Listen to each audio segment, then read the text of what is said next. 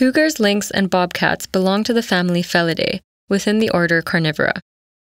Members of this family have diverse fur patterns, but have the common characteristics of retractable claws, muscular and slender bodies, and strong forelimbs.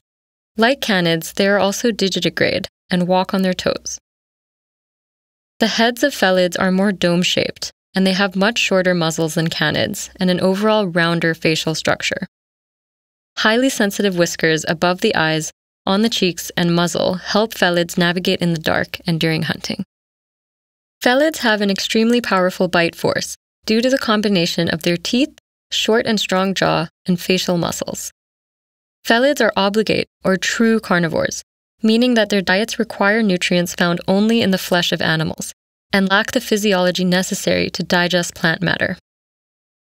Felids have a dental formula of 3/3, 1/1, 2-3/2, 1/1. Their carnassial teeth and reduced dentition show how they've been specialized to slice meat, differentiating them from canids, who have more molars and a greater ability to crunch bones.